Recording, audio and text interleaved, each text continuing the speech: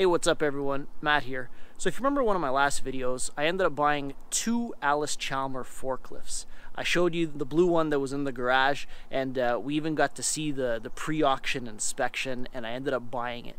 I also talked about the second forklift I bought, this yellow thing back here. So it's hiding under a tarp because it's winter time, but soon we're going to take it out of hibernation and see if we can get it going.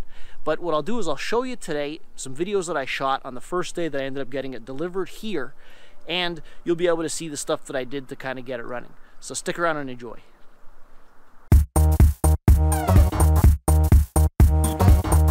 So as you guys know, I bought this 1969 Allis-Chalmers, I guess a couple months ago at the auction. Runs fine, you know, there's a bit of work to be done on it, and I always fall into the same trap. You know, I keep checking out the auctions and I say, you know, do I need something? No. Do I want something? Yes. And then what did I find? Another 1969 Allis-Chalmers forklift. And normally, I always go pick up my stuff at the auction. It's kind of a ritual. Go there with the trailer, the truck, pick it up. And this time, for the first time in my life, with COVID, with Christmas coming, with a new little baby, time is finally worth more than money in my life. So what I did was I called my transport company and I asked them, hey, could you guys go pick up my forklift? It said that it ran, the hydraulics didn't work, but it did start apparently. So I get to my shop yesterday night and I had a lovely surprise waiting for me. 1969 Allis-Chalmers forklift. So that's it. It was sitting here. It was sitting here last night, and I can imagine by the skid marks that it did not run. They just probably loaded it on with a loader, and they have a flatbed that kind of dumps, and they just plopped it down over here, so kind of blocking the way. The forks were removed. Like I said, apparently there's a hydraulic issue. Hydraulics don't work. You know, cylinder's got a few nicks in it. Like I saw it last night in the dark, and I got here this morning, and here it is. So, you know, there's a bit of an oil leak on the other side. Wheels are all full of oil, so, you know, we'll see what's happening there. The differences between this one and the one that I currently had was it's the same model. It's an FP40. Where's the data plate? I don't know if you guys can see that, but yeah. FP40 2PS. I'm not too sure what the 2PS stands for. You know, is it the dual wheels up front? Lifting capacity seems to be just about the same. Another big difference between this one and the one I have is I got a manual, kind of a 2-speed plus reverse. This is an automatic. So it's an automatic, and apparently I think that's like a creep pedal. That's the gas pedal, and that's the brake. This one seems to be a little bit more original. It's got the original hour meter, which I found cool. And it's got this high-low. What's this speed range control? High-low. Everything's kind of seized up. This looks like it's the choke, although it does say throttle lock. But yeah, and what I wanted to buy it for was kind of for the parts, I guess. Mine didn't have these cowls, and it didn't have this foot plate. You know, now I'm looking at it and I'm saying, well, you know, I'm not the kind of guy that likes to sell my junk, so I might end up keeping both of them, but we'll see. Try to get one running real well. The other big difference, or I should say the main reason why I bought this one was, although it's the same model, I don't know if you guys saw that before, but lift 144 inches. It goes up 12 feet. Mine only went up 130 inches, which, you know, I put up some racking in the garage, and just having that 12-foot reach is all the difference for me. So, I mean, you know, the better one, I mean, I'll have to check and see what the hydraulic problem is. I'll have to check and see if I prefer an automatic or the manual, and then this will end up going on whichever one I choose. And then I got a whole bunch of spare parts, you know, a spare motor, spare hydraulics, technically. I mean, this one's got a good seat, and yeah, so we should see what happens there. Missing the radiator cap on it. I don't know if it fell off on the way or what. You know, that's the thing with these auction machines. You have no idea what the provenance is. One thing I did notice is that it looks like someone might have Might have kind of, you know, got it, I guess, in better condition than it maybe once was. I mean, it's got a bunch of new, these are telltale signs here. Look at this, it's got a stainless steel, it's got brand new bolts here. The seat, which is in perfect condition, is not original. It's got brand new bolts holding it on, so maybe this thing didn't have a seat on it. You know, was this thing fixed up to go to the auction?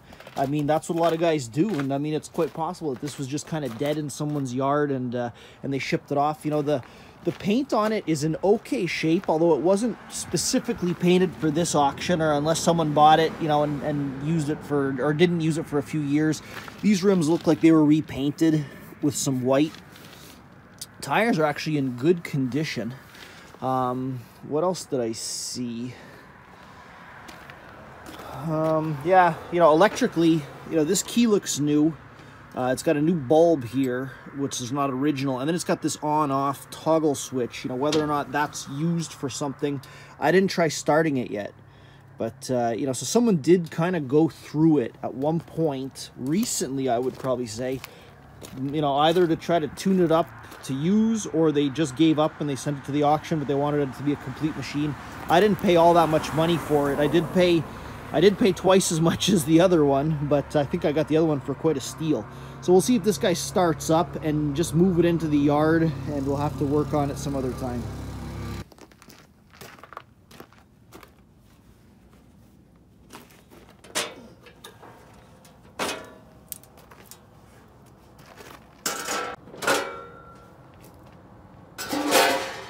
All right, we got the cowls off. So this is how it was kind of sitting in here. Like I said, that radiator cap is not on.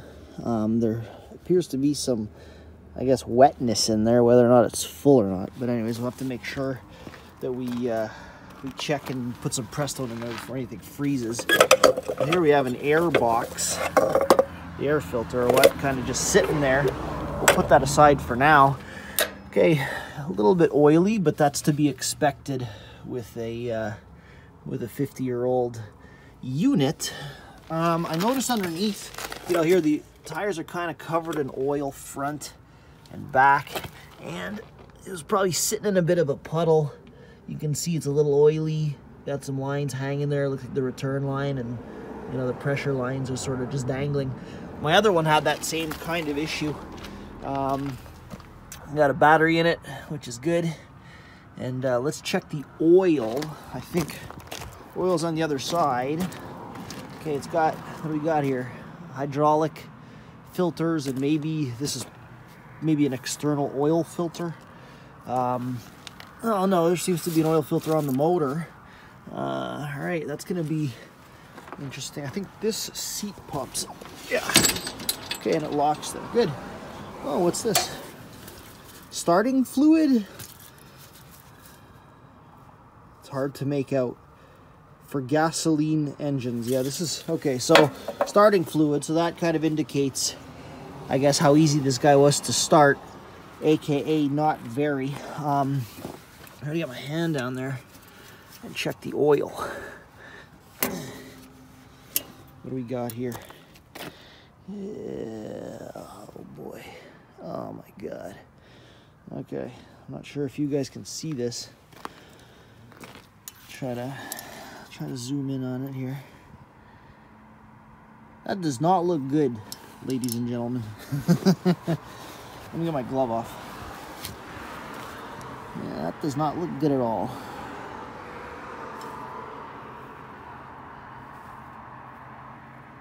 Oh, I thought it looked abrasive, but okay. Maybe it's not abrasive. You'll have to excuse the, I'm kind of on the side of a road here, so. Okay, well, it is what it is. I don't know if there's water in that oil, or if it's just bubbles. There's no abrasion in it. Well, maybe a little. Yeah, that's definitely not the best oil. Yeah. All right. Well, you know, one of them has to become a parts machine, so we'll see. But regardless, there is some kind of petroleum liquid inside this motor right now. So what do you say we give this sucker a little start. We'll try to start it. So seeing as though we had this lovely little can over here, we'll try to give it some, because that's most probably what was used to start it.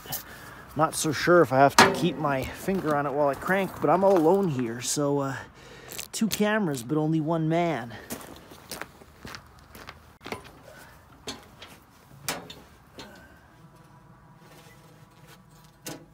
Try to choke it. All right.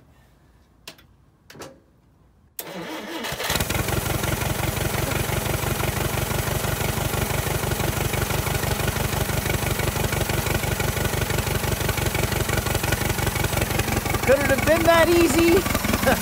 Get that choke off.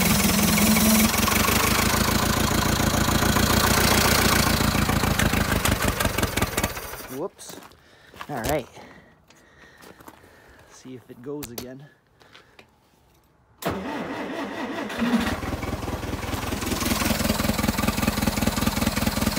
around the choke a bit.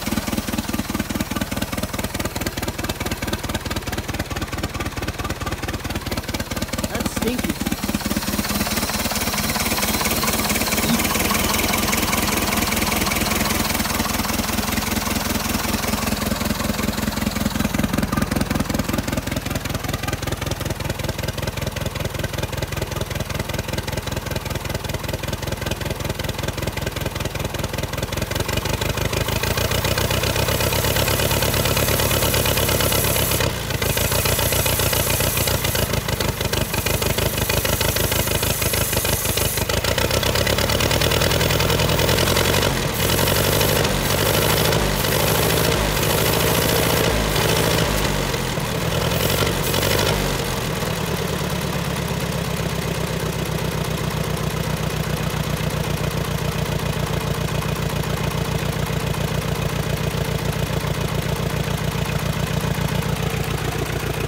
It does look like it's burning some oil, and speaking of oil, absolutely no oil pressure whatsoever.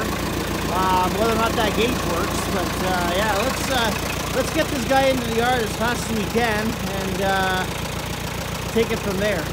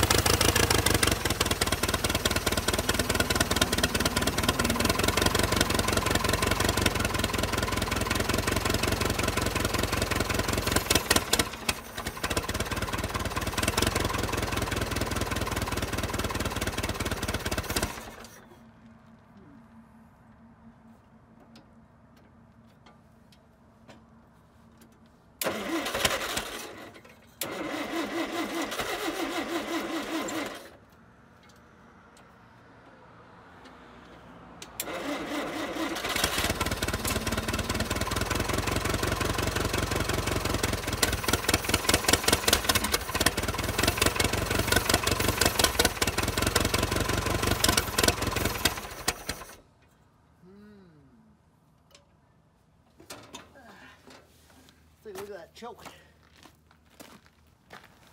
So I took the choke cable right off it and I put the airbox back on. Hopefully that'll help us out.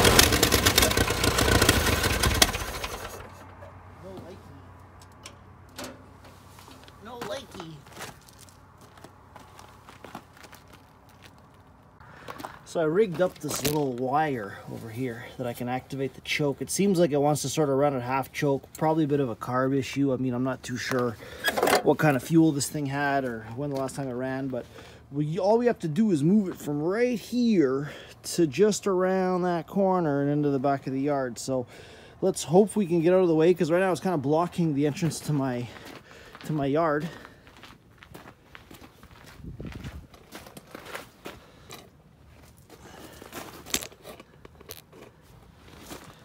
We'll check and see if there's any gas in it.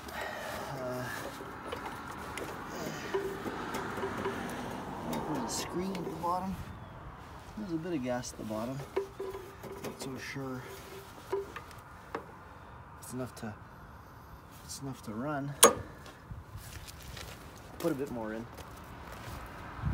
Not too sure this is my problem, but I mean, we'll just eliminate it.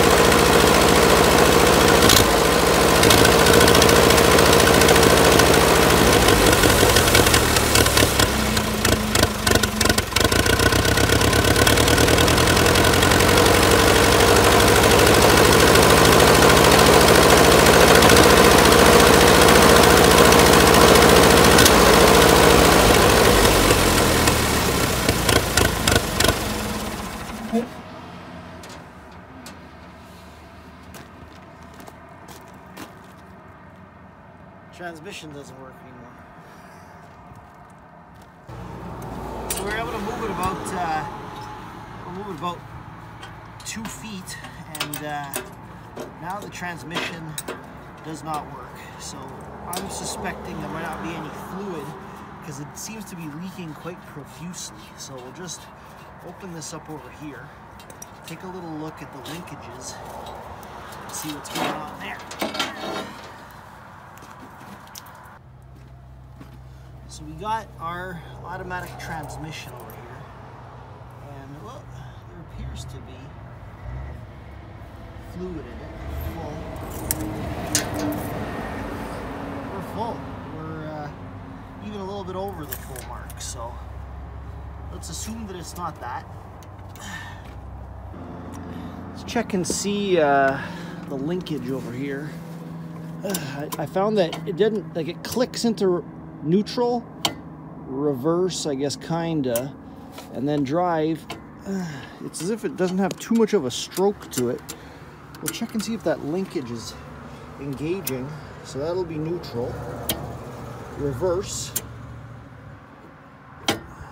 Well, I'm not sure it can go in any further than that, can it? Oh, it is. It's engaging all the way.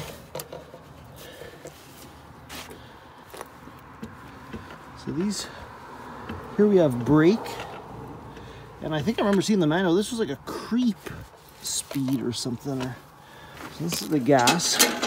We got that sloppy old linkage right there. And then this guy, but it seems to activate the brake also, but when you press the brake, it doesn't seem to, so I'm not too sure. Maybe the creep is like, I don't know, it uses the brakes to kind of slow it down. I'm not too sure. I have no idea. I've never, ever worked on one of these things before. So, okay, so I have not made any official progress, but I removed this kind of foot plate off of there to see these linkages and stuff. Interesting side note, the gas pedal is fixed onto this plate, and it basically just goes and and hits up against this linkage over here like that. Cool. So the reason why I took that off is because I noticed down here there's an arm and I didn't really see what was activating it. I kind of looked around a little, and this is the brake pedal. So as you activate that, it comes and it activates the master cylinder over here. But if you look at this whole attachment over here, there's a big spring and there's a linkage that goes back to the transmission. And like I said before, I'm pretty sure in the manual I read something about this was like a creep pedal or something. So if you notice, I'm not sure if this is normal, if it's just seized up or what, but when you activate it, it does activate the brake, but it also activates that kind of linkage over here. So I guess that must be like a bypass that sort of gets you into a lower setting. Now what I wanted to know was what this linkage over here was. Trace that one back, flexible line all the way up to this thing. High-low, I guess, range control. Yeah, high-low range control. And it's completely seized up. Side note, emergency brake disconnected. So what we're gonna do now is we're gonna remove that cotter pin and see if that linkage works. I mean, I'm not sure. I might be in some kind of neutral or something. I might have, you know, I did touch this emergency brake. Did it kind of hit itself into neutral? We'll see. I also wanted to mention, here's a little clue as to where this thing might be from. Check this out. Tower signals for control of aerodrome traffic. And then some kind of, I guess, code for how to determine what the blinking lights are. So this thing probably came from an airport somewhere. Now I'm in Quebec, so had this thing actually came from Quebec, I'm guessing it would have been in French. However, if it's old enough, in the 60s, it could have been written in English, or it comes from Ontario, the States, who knows? But yeah, we'll probably never know where it came from, but you know, did definitely spend a bit of time in an airport at some point. So I managed to get that pin out with a bit of persuasion, and the linkage is pretty loose, but if you notice here, we're in, I guess, the high gear, and it does click into a middle position and does click into another position. So whether or not the middle is neutral, you know, I feel like we were in gear, but what I'll do is I'll keep it maybe in this lower position. If I look at, you know, this thing's kind of seized all the way up, and I'll assume that up might have been low. I mean, we'll play with that, but we might be getting closer, and this thing might be getting closer to being the parts forklift. So we'll get that pedal plate back on, and we'll give it, I guess, our 15th try.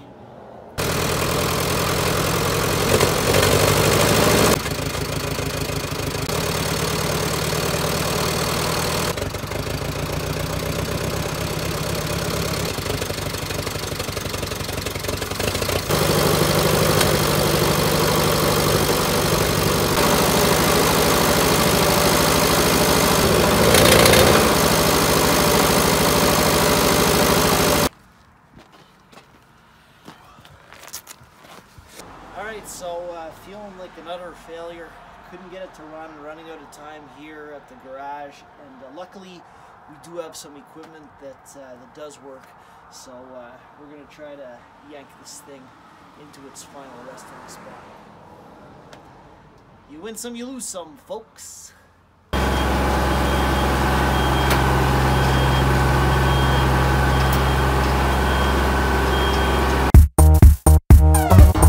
Allis-Chalmers saving another, because why not?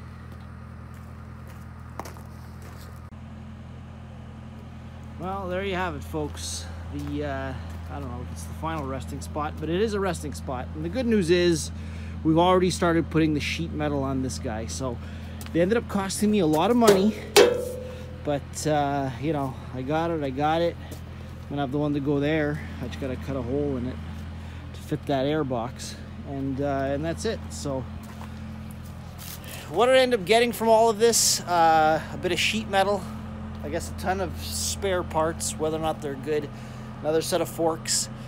You know, I kind of got, did I get screwed? Not really. I mean, you know, you buy something at the auction, you never know, and it's all good fun. And did I learn my lesson? I don't think so.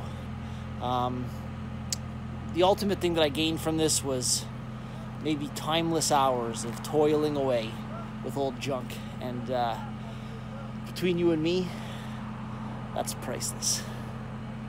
Signing out.